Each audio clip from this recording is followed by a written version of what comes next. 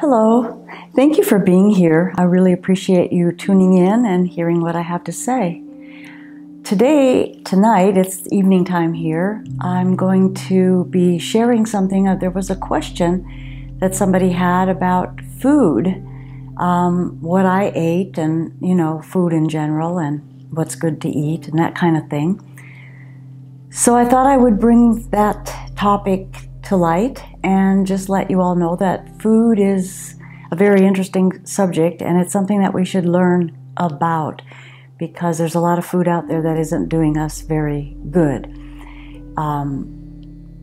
We have a lot of chemicals that are in food. A lot of the processed food has been bleached out of the nutrients.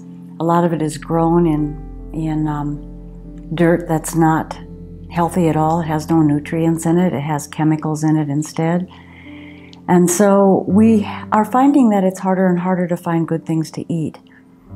And I too have been wandering through this maze of all kinds of food on the grocery shelves, but not really knowing what to eat for a while there. And now I've come to realize that the more organic and the more close to nature that you eat, the better off you're going to start to feel.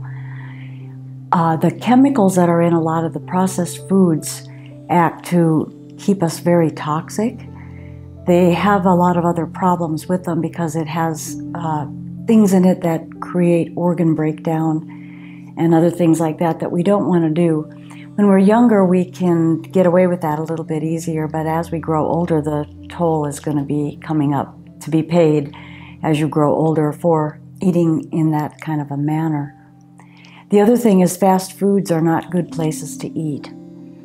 So what I do is, I'm tempted by a lot of foods. I don't have any kind of temptation toward fast foods, and I don't have temptation toward most packaged foods. But there's other things that I do like to eat from time to time. And if I feel hungry for something that's more sugary, that's something I like to stay away from, but I don't deny myself of it. So I'll eat it, and I'll enjoy it while I eat it.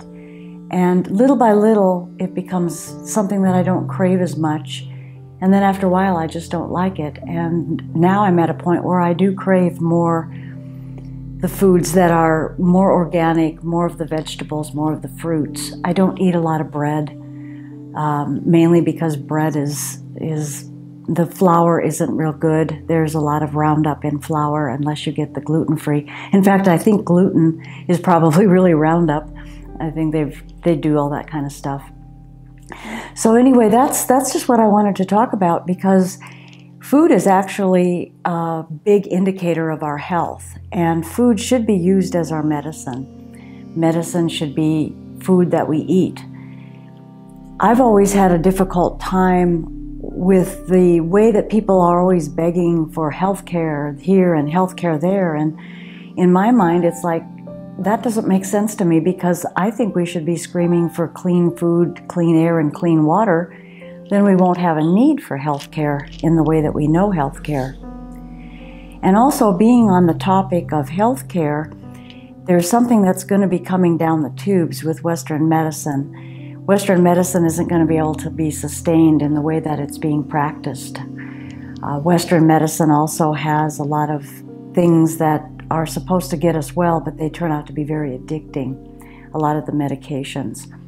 And that's another topic that I will be bringing to light, although I have to be very careful how I word things in that category of discussion, because there's algorithms out there that definitely will take me off of YouTube if I'm not careful with my words when it involves Western medicine and the Western model of medicine.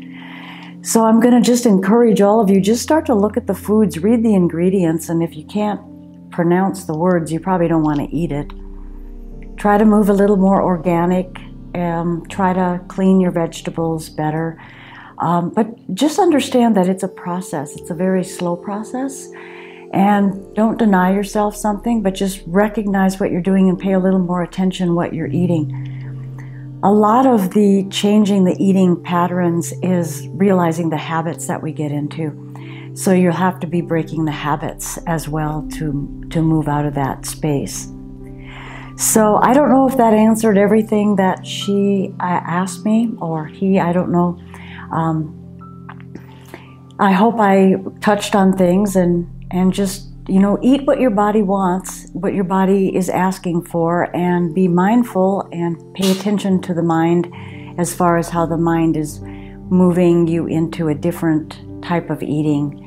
And pay attention to that. Listen to what your body says, and then ask your mind if that's really what you want. Take it there, take it to your heart, and just start to break those habits and pay attention to what you're doing and what you're consuming, and you'll find that you're going to start feeling a whole lot better. So with that, we had a little bit of time this evening, and I want to say thank you again, and I hope that I brought some information that you can use and begin to maybe work on with your own practice of turning more inward and becoming who you are supposed to be. Thank you so much for watching. I'll see you next time. Thank you for sharing. Thank you for subscribing. And I think there's a little bell up there that you can hit that you'll get a notification every time we post. So if you want to, you can hit that too. But thank you so much for your support. I really appreciate it.